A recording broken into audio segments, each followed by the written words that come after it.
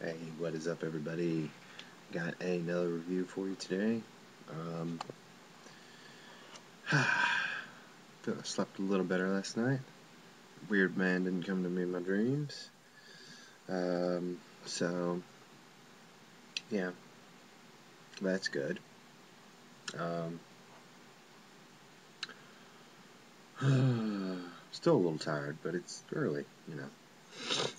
That happens. Um, On to the Uh-Oh Show. Um, The Godfather Gore, Herschel Gordon Lewis's latest film. Um, Pretty much about a game show called, take a guess, the Uh-Oh Show. Basically, you answer two questions, and if you get them both right, they offer you ridiculous prizes like trips around the world, plus $1 million, plus dinner with a movie star, plus um, a new car, plus a boat, plus and then if not, it's uh-oh time. And they spin this wheel that you see here. And if you notice, it'll say, let's see, let me see, there's an ear over there. Um, anyway, it says ear, arm, leg, head, meltdown. Um, and if they spin the wheel, and whatever it lands on, basically comes off your body. And this man, let's see, Radial Saw Rex, he's eating some flesh right there. He comes out with his giant saw, puts you on sort of a table type thing, and cuts it off. Uh-oh. um, and so basically the show is um, just taking over the country by storm. Everybody loves it. Of course, they say, the producers and the people say it's fake. But of course it's real. And television reporter Jill Burton is doing some stories on the Uh-Oh Show, and her boyfriend happens to go on the show. She begs him, no, don't go, don't go. But he is an arrogant prick and decides to go anyway. Well, he falls the way as most of the other contestants do, and he gets his head cut off. So she tries to start investigating a little more. The host that you see here, Jackie, has become a little disenfranchised with the whole thing. Am I using that word right? I hope. Think so. Maybe not. I don't know. It's early. Um, he's becoming a little. He's not real sure about this thing anymore. He knows what's going on, but he's just not into it anymore. He's getting a conscience. He says he's not, but he is. And then the kicker is the show is getting so big that the producers and the television company want to do a spin-off show. And they're going to do a spin-off show called Grimm's Fairy Tales, where it's going to sort of be like, I guess, it's like a Tales from the Crypt-ish type thing, where they do anthology little shorts, little short stories. And he wants Jackie, the host, to be part of it, and Jackie pretty much doesn't want anything to do with it. He just wants to do his Uh-Oh Show and be done with it. He doesn't want to do anything else. He doesn't want to get involved in any other shows. Well, this really upsets the producer. The producer fires him and his sort of Vanna White-esque, I guess, co-host Champagne. They get fired. Well, this makes him pretty angry, and they band up with the TV reporter Jill to try to investigate and basically expose what's going on. So that's the gist of the story. Now, of course, this is the Godfather of Gore, and we all probably are pretty familiar with his career. You know, he did other things other than gore films, but I mean, he did pretty much make the first gore movie, and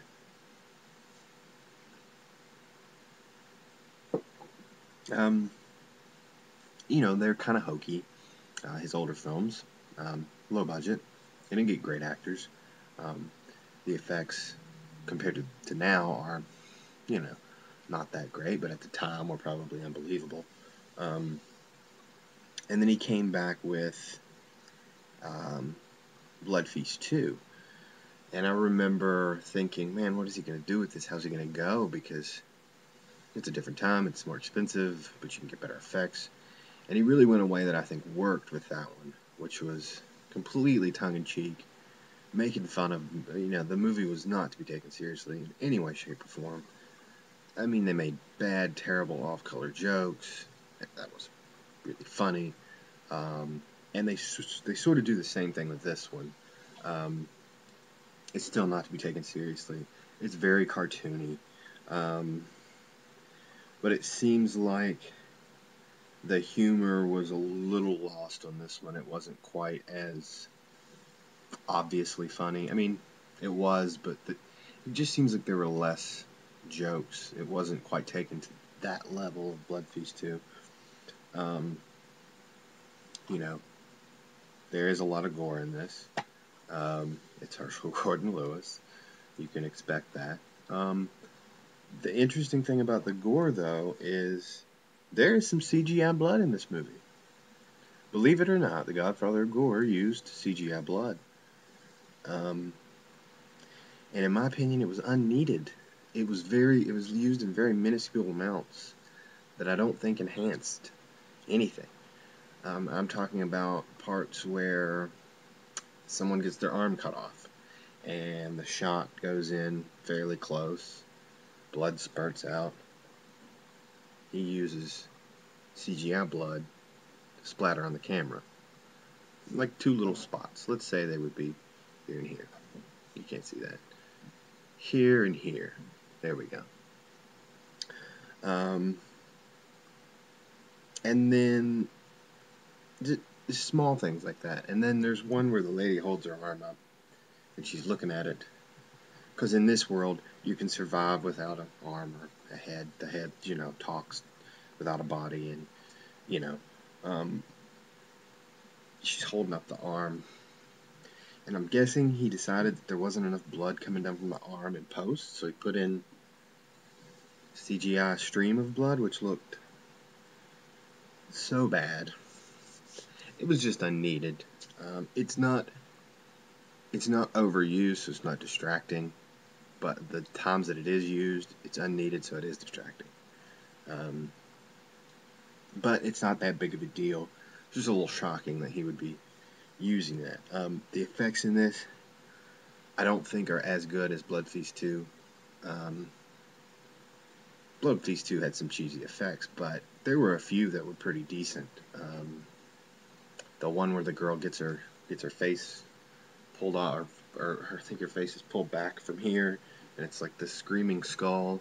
That was a pretty decent effect for the budget they had.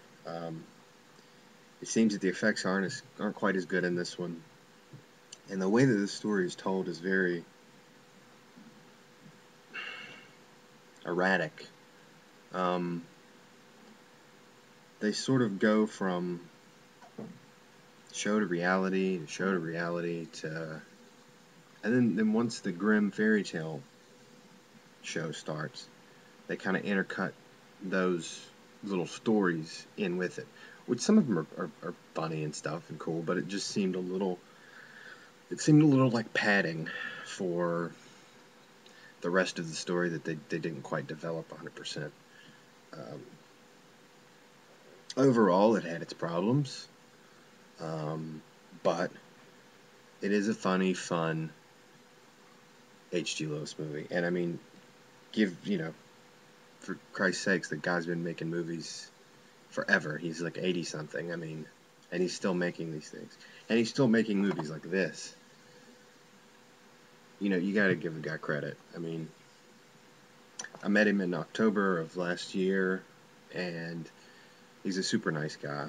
I know a lot of you out there have met him. He's a really, really cool, really nice guy. I mean, when he comes to a show and does every single autograph for free, you sit there for 2 days, and I'm sure he's paid for his appearance, but he makes no money off the autographs. It's pretty nice dude. So yeah, overall, not bad, fun. But I would say that Blood Feast 2 was certainly better than this one, but still not bad. Features on this, you have a making of the Uh-Oh Show, which is about 6 minutes long. Not very cool. Kind of lame, actually. But there is apparently a full-length making of the Uh-Oh Show on some website. They give you the link. I don't know if it's something you're supposed to buy. I don't know if it's supposed to be part of that documentary. But this was just produced, this DVD, so I'm guessing it is something different, but I'm not sure. You get a commentary with Herschell Gordon Lewis, which I listened to some of, and it's one of those commentaries where you get explained everything that's going on in the movie as you're watching the movie, which I don't like. I kind of want to listen to stories about behind the scenes, making of, but that's not what you get with that commentary. Then you have another one with producers Andrew Allen, Andy Lalino, and Mark Ford. I didn't listen to that one. And then you get another one with actors Brooke McCarter, who played the host, Jackie, and Joel D. Wynkoop, which is the producer of the show. And it's that guy right there. I didn't listen to that one, so maybe that one would be a little bit more informative about behind-the-scenes stuff. So there you go. New Herschell Gordon Lewis movie, The Uh-Oh Show. Tomorrow I will be starting my countdown to Wasteland with Brain Damage, Frank Henenlotter's classic Brain Damage. So that will be tomorrow. More in store for next week. I don't have any other reviews forthcoming that aren't to do with my Wasteland countdown. So there probably will be at least another one or two. Don't know what yet, because I haven't purchased them. So I will see you guys next time.